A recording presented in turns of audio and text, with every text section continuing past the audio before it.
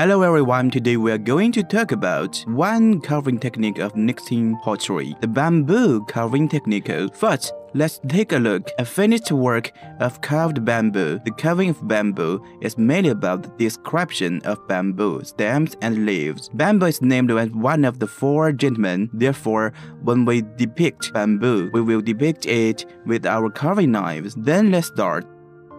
To learn how to carve bamboo, but we need to take out a mud to make you observe it clearly. I will ink the part where I'm going to carve.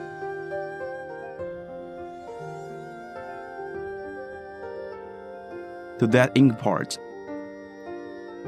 is where I'm going to carve on. I will carve a set of bamboo patterns on it. Firstly, we can see that there are two paths in this section, namely stem and leaves part. So when we do the carving, we need to carve out bamboo stem first.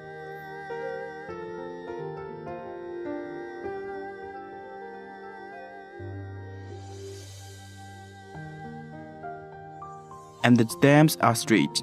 Therefore, when we use the knife, the blade of the knife is inclined. We need to cut it with strength.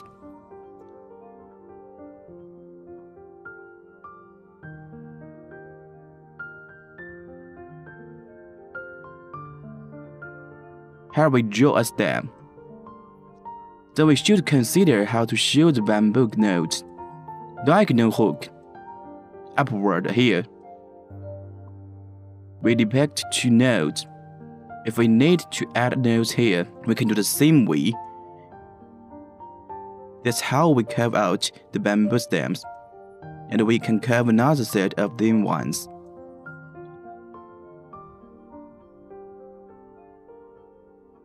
We've already carved thick stems. Polish it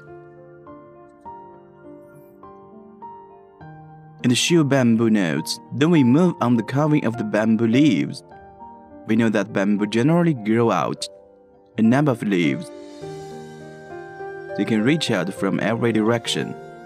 But when we carve it, we should focus on its direction, especially for the leaf tips. We should make it look more nimble. Here are some thin ones. Carve out the leaves. Then we move to the upper part.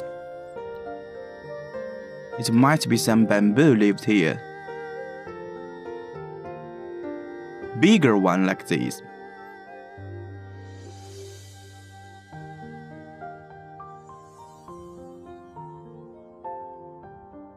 We should clearly depict these leaves.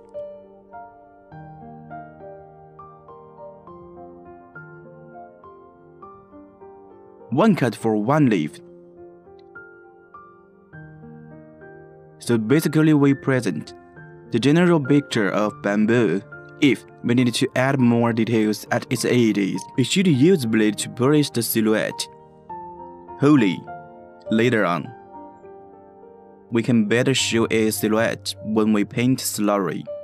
Therefore, we've carved this set of bamboo finally. So what we should notice when we practice is to carve out the stem first, so that we can handle its whole structure. Then we can add leaves on the structure that we have depicted, and the entire picture is vivid now. That's all about this course.